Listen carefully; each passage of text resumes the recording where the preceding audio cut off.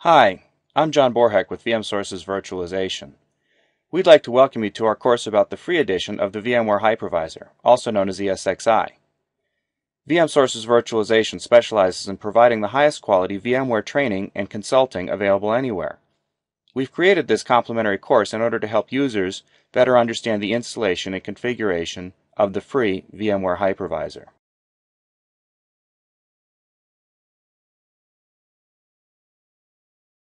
Let's discuss what this course covers.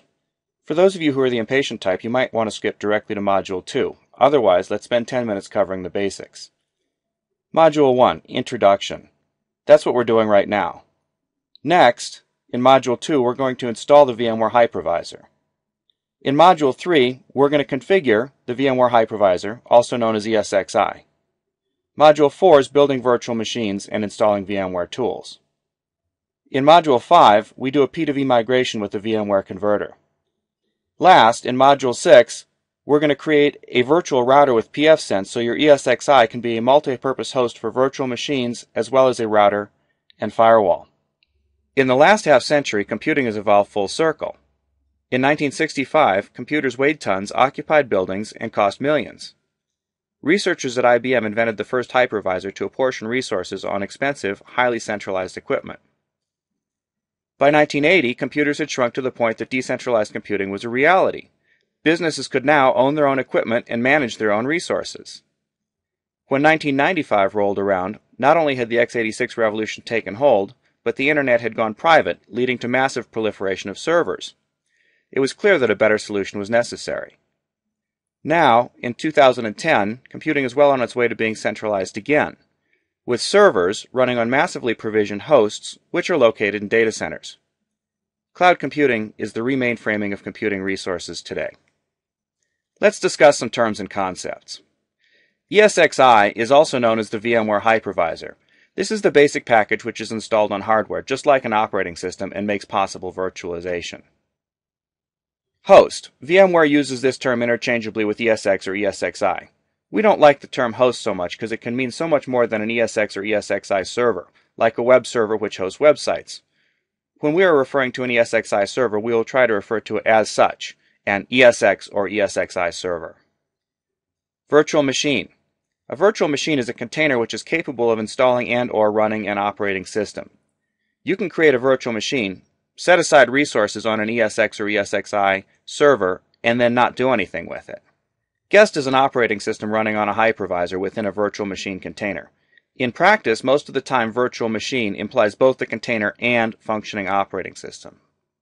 COS, Console Operating System. This is the operating system or portion of the operating system which is responsible for providing a user interface on the server itself. On Windows, the COS is the shell called Explorer.exe. On Linux, it is usually a shell called Bash. General Purpose Vestigial Operating System. Basically, we're talking about Windows and Linux here. Operating systems which were not created specifically for virtualization, rather, they're intended to provide resources for a myriad of applications which might include virtualization. Bootstrapping. Bootstrapping is a technique by which a simple computer program is required to activate a more complicated system of programs. Bootloader. A bootloader is a program which is required to bootstrap an operating system. Grub is usually used as the bootloader for Linux and ntldr.exe for Windows. An ISO image is a disk image of an optical disk. ISO images can be created from optical disks or can be used to recreate optical disks from a file. The key concept to understanding virtualization is knowing what a hypervisor is. Hypervisors provide the resources for virtual machines to run and claim those resources either from the host operating system or directly from hardware. Let's look at the two categories or types of hypervisor. On the left, we have Type 2 or hosted virtualization. In this scenario, the hypervisor runs as an application service on top of a full traditional operating system, and all hardware is presented by the host operating system, like Windows or Linux, to the virtual machines. On the right, we have Type 1 or bare metal virtualization. With bare metal virtualization, the hypervisor runs in conjunction with or in place of a traditional operating system, and actual hardware resources from the host server are apportioned directly to virtual machines. In the beginning, all x86 hypervisors ran in conjunction with general-purpose operating systems, no matter if they were Type 1 or Type 2. VMware's first product, VMware Workstation, was released in 1999 and remains the classic implementation of Type 2 hosted virtualization. ESX Server was released in 2001 as Type 1 bare metal virtualization, yet it continued to require a more or less fully functional Linux operating system for management until very recently.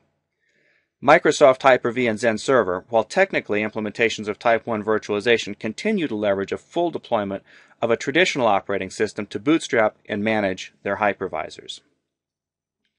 VMware ESXi was first released in the beginning of 2008 and changed the game for production hypervisors today.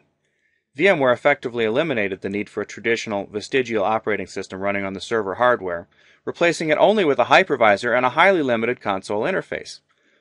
While it is true that by eliminating the console operating system you do reclaim resources, with today's production servers sized as they are, that's not a significant motivator.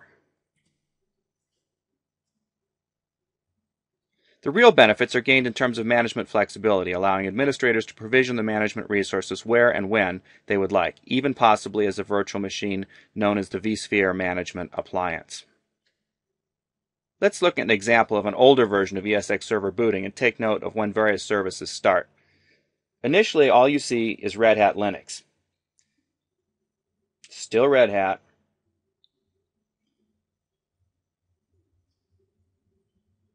Pretty soon you're going to see some VM kernel services start. That is the beginning of virtualization under ESX 3.5 and previous. There we go. There's virtualization starting right now.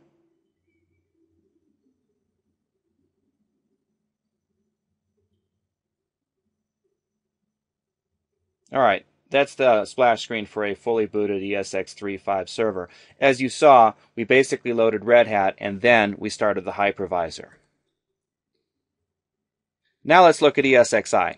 ESXi is just the VMware hypervisor with onboard management limited to configuration of management network IP addresses. Here's virtualization starting right now.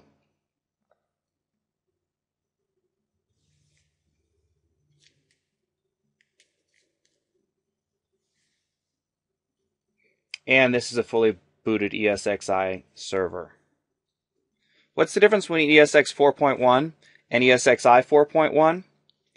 ESX 4.1 is the VMware hypervisor and a pre-configured Linux virtual machine called the Service Console, which provides a full command line operating system on each ESX server.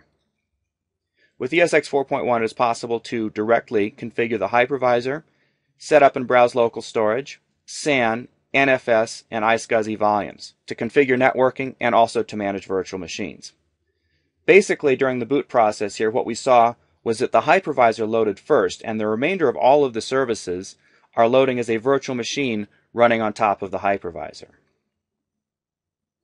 Here comes traditional Linux. With the free VMware hypervisor, using the vSphere client, you can create and run virtual machines. You can connect to a SAN. You can use NFS shares. You can create and manage VMware standard vSwitches, and you can increase your license entitlement at any time by purchasing a license entitlement from an authorized reseller like VM Sources. Some of the limitations of the free VMware hypervisor include the fact that it's entitled for standalone use only. You can't connect to a vCenter server, which precludes the use of many VMware services like vMotion, HA, DRS, fault tolerance, clones, templates, sysprep, and much more. While you can connect with some of the remote command line interfaces like the VCLI or VMA, your queries will be limited to read-only. You're only allowed up to 256 gigs of RAM per server. Wow, only 256 gigs of RAM per server. Boy, that doesn't seem like much of a limitation. And symmetric multiprocessing, VSMP, is limited to 4 CPUs. That means even if your system has 16 CPUs or 16 cores, you're only going to be able to give 4 of them to a virtual machine at any one given point in time. Let's talk about choosing a server. Use the VMware Hardware Compatibility Guide. The address is on the screen, or you can go to www.vmware.com/go/HCL, and you can search for a server which is listed as being compatible with the VMware hypervisor or ESXi. Some people prefer to install the VMware Hypervisor or ESXi on a Whitebox. There are a lot of resources available online, but we know that your hardware must be true 64-bit capable. You'll also need a supported NIC. These include the Intel Pro 1000 and Broadcom Gigabit family of server adapters, and you'll need a SCSI or supported SATA controller. When you power your server on the first time, set the BIOS time and date, update the firmware, enable hardware-assisted virtualization, Intel VT or AMD V for any available CPUs, and configure the directly attached storage volumes. VMware continues to recommend RAID 1 for attached SCSI arrays. That concludes the introduction to VMsource's free course in the VMware Hypervisor. To continue with Module 2, please visit us at www.vmsources.com. Thanks for watching.